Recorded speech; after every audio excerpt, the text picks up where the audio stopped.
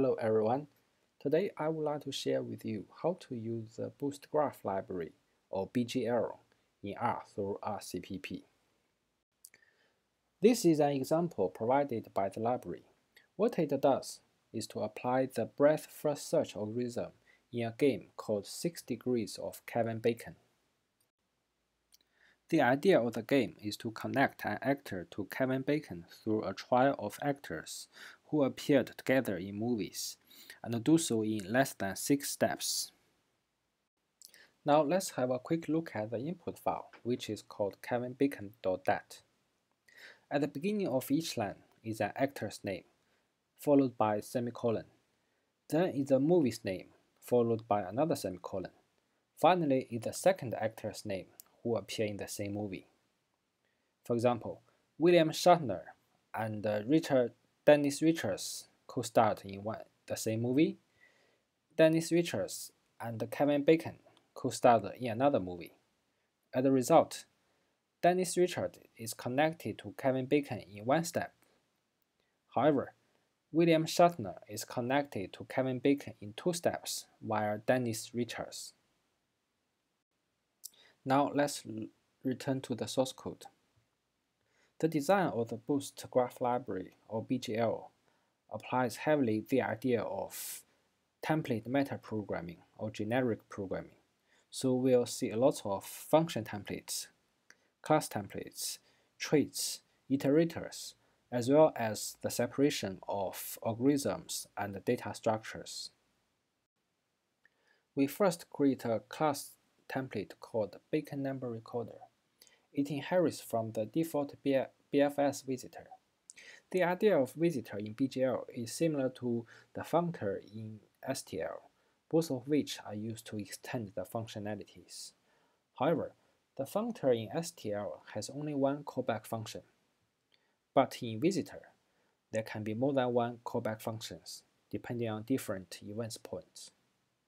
So here, the callback function we implement is called treeEdge.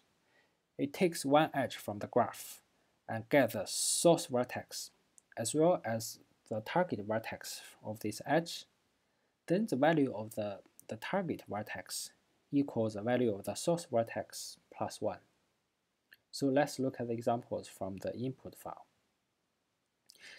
Every actor stands for one vertex, and each rule is an edge to link these 2 actors in the same movie. So we start from Kevin Bacon as the source vertex and assign his value to be 0. From rule 2, if Kevin Bacon is the source, then Dennis Richards is the target, and his value equals 1 plus Kevin Bacon's value equals 1. In rule 1, Dennis Richards is a source, and William Shatner is the target. So William Shatner's value equals 1 plus Dennis Richards' value equals 1 plus 1, or 2. Let's go back to the source code. The next is a function template, which will return the visitor that we just declared. And this visitor is a class template. The template parameter is the distance map. Finally, let's look at the main function, breadth-first search, or BFS. It takes the actor's name as the input, and it will return a map from string to int. Here, this string is other actor's name, and the int is the number of steps that connects him or her to the actor that we selected. So firstly, we read in the data by using ifstream, and then we use adjacency list to represent the graph. It's a class template from BGL. So the first parameter is used to store the vertices. The second one is used to store the edges. The third one tells us that this is an undirected graph. And the fourth and fifth one are 2 property maps. The fourth one is used to attach to the vertices, and the fifth one is attached to the edges.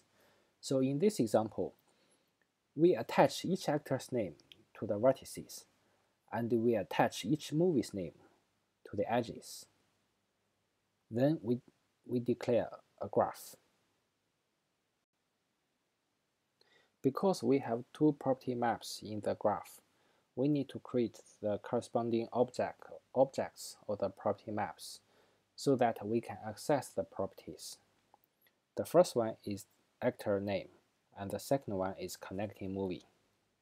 Then we use the graph traits from the BGL to get the vertex descriptor type, which is used to represent the vertex, and create a map from the string to vertex called actors. So this map will link the actor's name with the corresponding vertex. The following for loop goes through each line of the data to construct the graph. It uses the insert function from the STL to make sure that each actor is represented by only one vertex in the graph. So after both actors are added to the map, we add the edge to the graph as well. So after the graph is constructed, we create a vector of int called Bacon number. Its size equals to the number of vertices in the graph. It is used to store the Bacon numbers of each vertex. Then we create a vertex called Src. It is based on the argument. So in this example, it will be Kevin Bacon. Because vertex is essentially an integer, so that we can use it to index the vector Bacon number, and we assign the value of this vertex equal to 0. This makes sense because for Kevin Bacon, it takes 0 steps to reach to himself. Now we can call the breadth first search function from BGL. The first argument is the graph that we constructed. The second argument is the source vertex, and the third argument is the visitor, where we pass in the Bacon number as a distance map. So after the search is done, we loop through each vertex of the graph by calling the vertices function. And for each vertex, we get the corresponding actor's name by calling this property map, as well as the Bacon numbers. Then we save them into the result map. That's it. Now let's test the result. We will call this function with Kevin Bacon as the argument. And let's source it. It will take a short while.